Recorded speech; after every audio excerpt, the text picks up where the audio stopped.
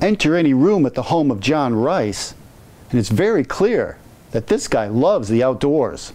From big game hunting out west, to hunting and fishing in Alaska, to turkey hunting closer to home, Dr. Rice says his passion for all things wild is coded in his genes. I was born that way, and I'm an only child, so I didn't learn it from anybody.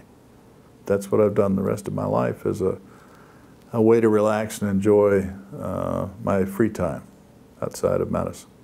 As a Duke clinical rheumatologist for nearly 40 years, Dr. Rice cemented his reputation as a devoted and caring physician to his patients who suffered from arthritis and sundry other rheumatological issues.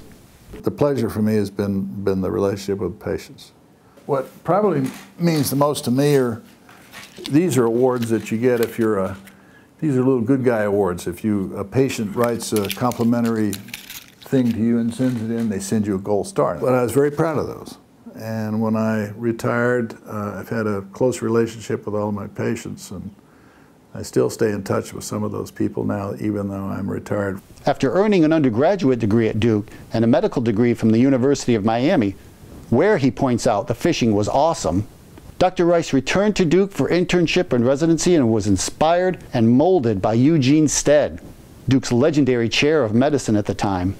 And when I got here and encountered Dr. Stead and the philosophy of medicine that he promulgated, I fell in love with him, and I wanted to be like him. If I could have this man approve of me the tiniest little bit, it just made my whole day. So somehow, even during his residency at Duke, Dr. Rice occasionally managed to slip away into the woods with his hunting rifle. He spent 3 years in the U.S. Army during the Vietnam War, stationed at a medical clinic in Germany where he moved his wife and family. Again, the outdoors proved an enticing playground, and he developed a love for German short-haired pointers. My father was a Navy pilot for 29 years, so I was very comfortable with the military style. I lived 3 happy years hunting, enjoying the German wines, and traveling all over Europe, so we had a good time. Dr. Rice always searched for deeper understanding of medical conditions and established himself as a pioneer with a little understood condition, fibromyalgia. His published papers helped to categorize the controversial condition as a psychosocial syndrome that can be treated in part with antidepressants. The connection between the physiology of the brain and the symptoms that these people were experiencing was very apparent. Dr. Rice and his wife Celia have 3 sons and 8 grandchildren. Like her husband, Celia is also an avid outdoors person. Hunting and fishing surely will continue to be a huge part of the Rice's lives. And Dr. Rice especially enjoys bird hunting with his English pointer named Cody. In 2005, the couple bought a pickup truck and a camper. Dr. Rice took 3.5 months off work, and the couple drove to Alaska and back.